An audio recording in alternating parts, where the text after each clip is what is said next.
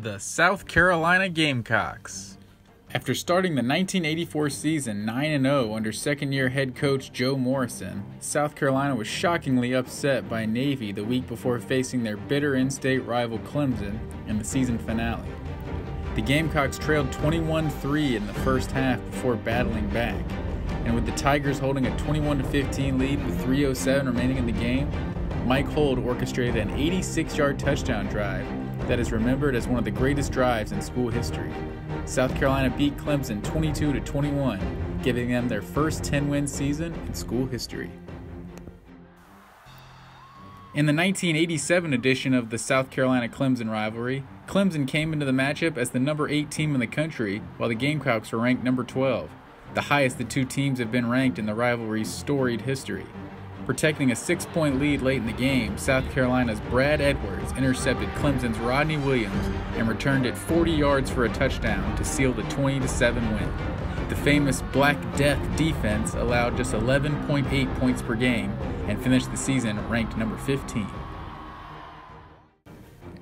In 2005, legendary Florida head coach Steve Spurrier returned to the SEC to coach the Gamecocks, and in his first season in Columbia, he led the Gamecocks to a 30-22 victory over 12th-ranked Florida, snapping a 14-game losing streak to the Gators that dated all the way back to 1939. In 2010, Spurrier and the Gamecocks made more history against the Gators.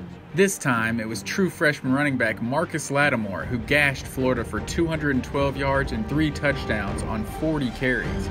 It was South Carolina's first ever win over Florida in Gainesville, snapping an 0-for-12 streak.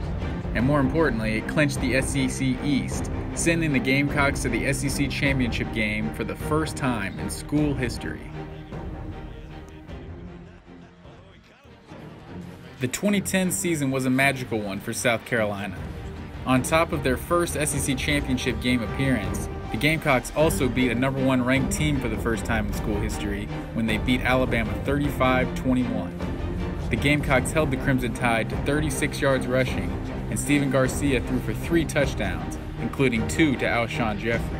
Marcus Lattimore also rushed for 93 yards on the ground and accounted for 3 total touchdowns. The hit heard round the world. In the fourth quarter of the 2013 Outback Bowl against Michigan, the Wolverines ran a fake punt. And after a questionable first down measurement that had the South Carolina sideline going crazy, Jadeveon Clowney took matters into his own hands. Michigan at the 41. What a hit! Ball's free!